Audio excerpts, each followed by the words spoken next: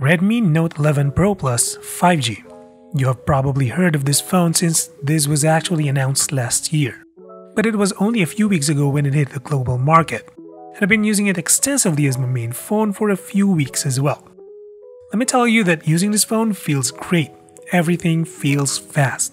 And if you don't mind the kind of steep asking price of this phone, you're getting a great overall device that should last for at least a few years, especially now it supports 5G. But just like most Note 11 devices, this phone might not feel like it's enough to satisfy the need for an upgrade for those coming from the Redmi Note 10 Pro.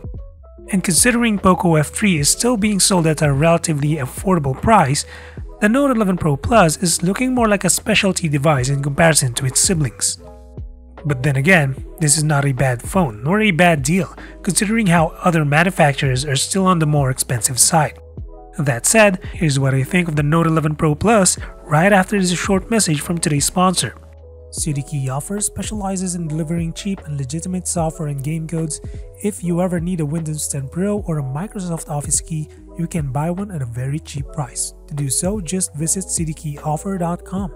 Search for Windows 10 and choose a suitable copy for you, but in my case, I always go for a professional copy.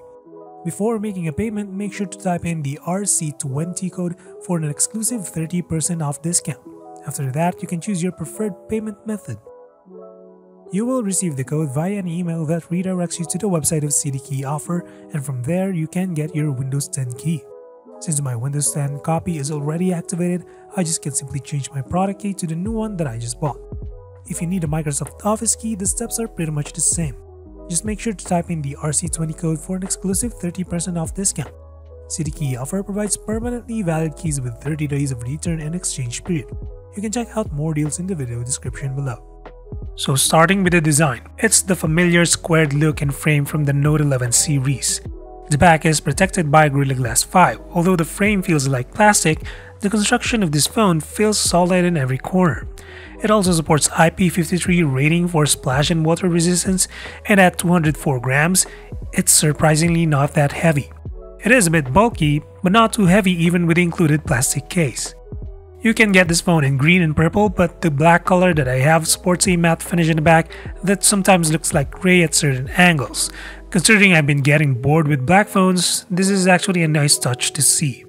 Since this is a Xiaomi phone, the other features are still here, like the expandable storage, albeit in hybrid form, the headphone jack up top that actually sounds better than regular jacks at this price range, as well as NFC and infrared port.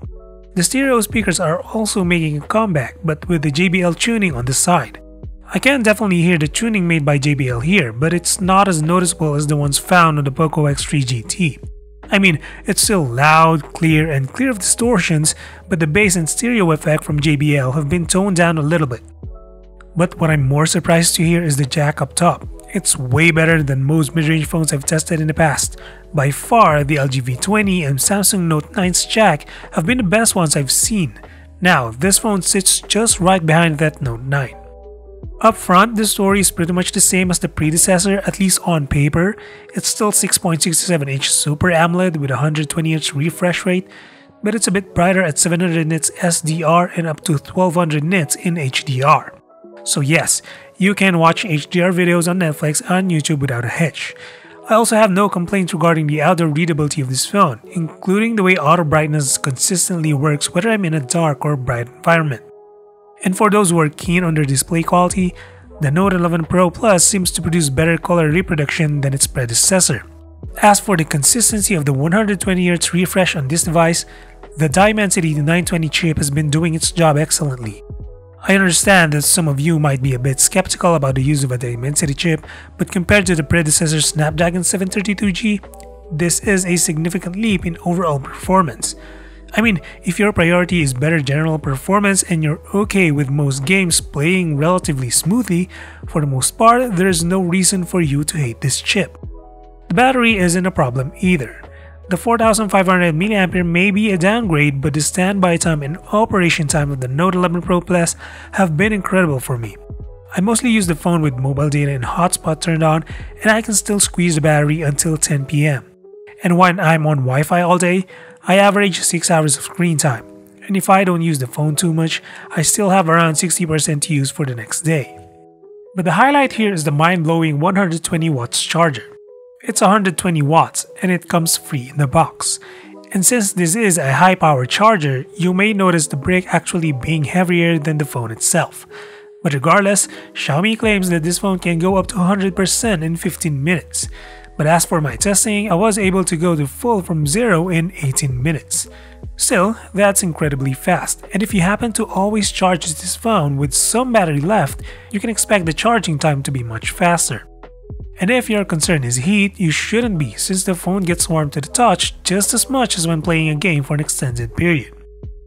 As for MIUI, it's weird to see this phone running on MIUI 12.5 based on Android 11 instead of the newer MIUI 13.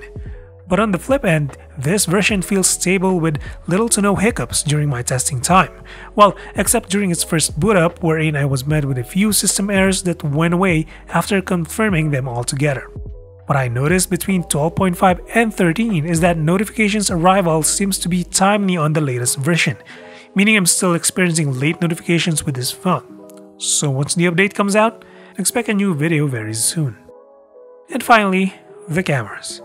The Note 11 Pro Plus still carries the same optics as its predecessor, meaning it still has a 16 megapixel selfie camera, a 108 megapixel main camera, an 8 megapixel ultrawide, and a 2 megapixel macro.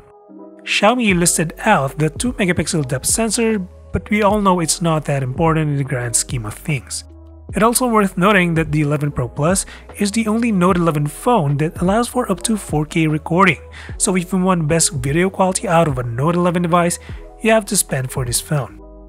Now, the real deal between this phone and its predecessor is the way their respective chipsets handle post-processing. In the case of Dimensity 920, it's almost as good as the Snapdragon 732G. With photos, all look good to my eyes. It feels like it's hard to get a bad photo with this kind of setup. Although extreme low-light conditions can make this phone's night mode struggle a little bit, it's still serviceable most of the time.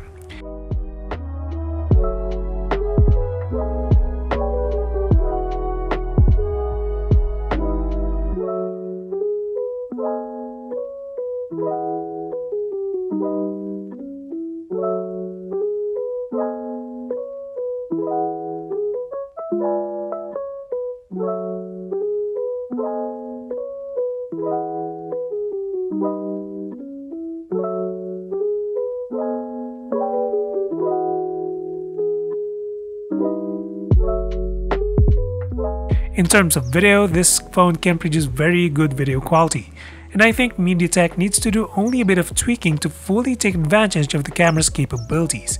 I mean, I wish they put some kind of stabilization when recording in 4K or make the HDR effect a little less cartoony. It's those little things. For now, the performance of the cameras is very good in my opinion. I don't mind buying this phone if this is the kind of quality I'm getting.